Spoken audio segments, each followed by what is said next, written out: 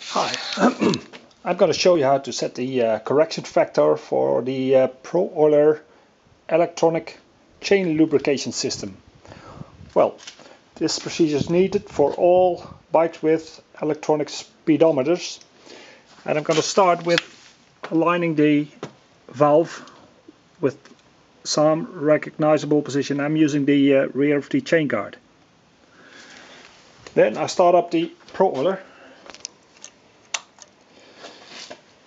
Goes through the startup sequence,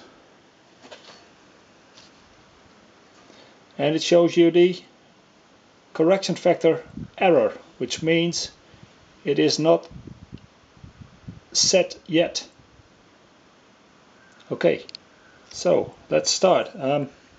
First I'm going to enter the program mode by pushing these two buttons simultaneously.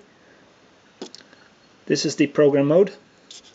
I'm going to check if it's in Hall effect mode, which is electronic speedo, and re-entering the menu. I'm scrolling through the menu until I reach OT, which is the signal counter. I'm entering this menu.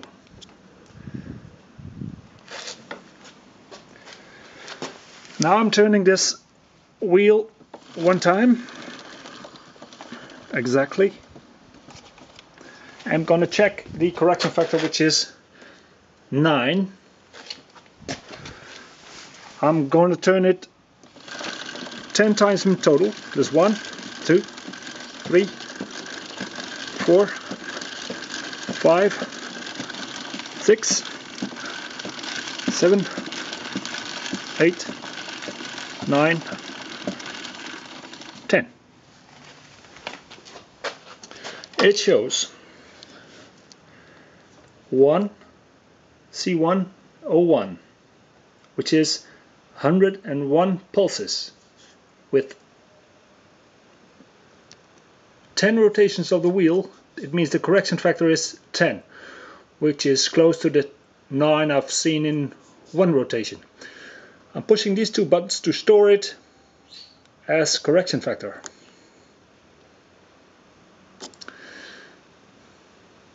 It shows correction factor 10.1. That's cool. I'm returning to the menu, scrolling down to saving, entering the saving mode, holding down the minus button to save the correction factor.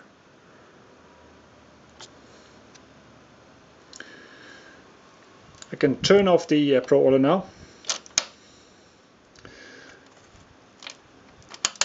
If I'm turning it back on, you see Pro Oiler, and the correction factor error is gone. If I'm entering the programming mode, this is where the correction factor is stored. I'm entering this mode. You see 10. That stands for the integers. I'm holding down a minus.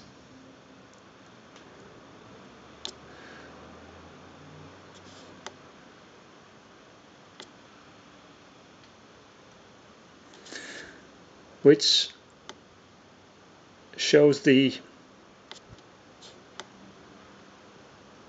decimals. This is the integers, 10. Decimals, 10.2, which is 10.1. Exiting back to the program mode. All done.